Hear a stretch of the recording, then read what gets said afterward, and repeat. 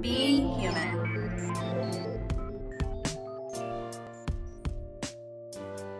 So, Parasite and other movies of this year, such as Us and Knives Out, are all rooted in the theme of classism.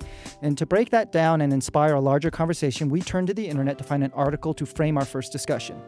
So, in a recent article, according to research published by the American Psychological Association, people who see themselves as being in a higher social class may tend to have an exaggerated belief that they are more adept than their equally capable lower class counterparts, and that overconfidence can often be misinterpreted by others as greater competence in important situations, such as job interviews.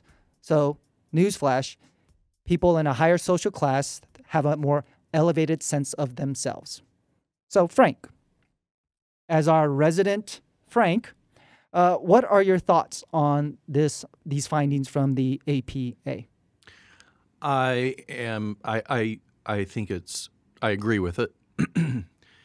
And over the years, as I've met people or I've had friends who are more my middle class buddies, and they move into large sums of wealth, they act differently, and they tend to be a little bit meaner. And just the other day, I pulled up, and there was this very expensive, probably a $240,000 Range Rover, just parked in a place that it wasn't even a parking spot. And it's just they have this greater sense of importance that they're able to be above the law, and be above sort of the norms for a middle class. I know an individual who's in the billions of dollars. And his accountant has a very specific line item for parking tickets, where he would get somewhere between 240 and 200 or 300 parking tickets every year, because he would just park wherever he wanted, and he would just pay them off. He just didn't care. So he'd park in handicap. He would park by a curb, and it was a Bentley, so typically it wasn't towed. But yeah, it's like, well, I'm more important than the rest of you, so there's a special set of rules for me. And it makes me sick at my stomach.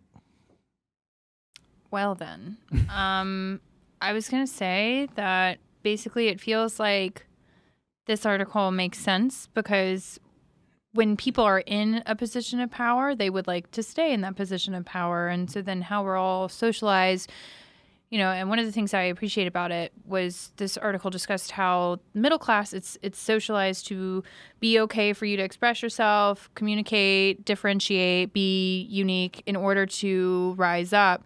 But then lower class individuals, it's more, in a nutshell, know your place, right? Like we, want to stay where we're at, we don't want to stay where we're at, but we also don't want to disrupt the powers that be and make our situation worse, which is horrible when you really think about it.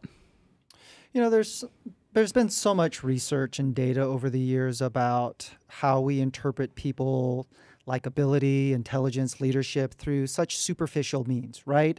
Height, smile, shape of their face, things of that nature. So it makes sense that if you see somebody, or somebody sees themselves in a very affluent and an elitist sort of way, that it really can overinflate their sense of self. But they're probably getting a lot of that reinforcement from other people, that the way they project themselves, the way that they carry themselves kind of communicates that to other people. I was listening yesterday to Conan O'Brien's podcast, Conan O'Brien Needs a Friend, and he's talking with comedian John Mulaney. And John Mulaney is talking about how his dad and him were going to a college, and his dad was dressed in a suit. And as they were walking into this university, there was a student that was being sort of hassled by security. Where's your student ID? And John, as a teen or as a kid, and his dad just walked by without any disruption. And later on, his dad turned to him and said, "The power of dressing well." Like there's just certain things that people afford you, the way you present, and then what they assume is associated with that. So people that come from high socioeconomic status have all of these external, I might argue shallow and superficial kind of symbols and signs that other people interpret as power, influence, likability, and capability.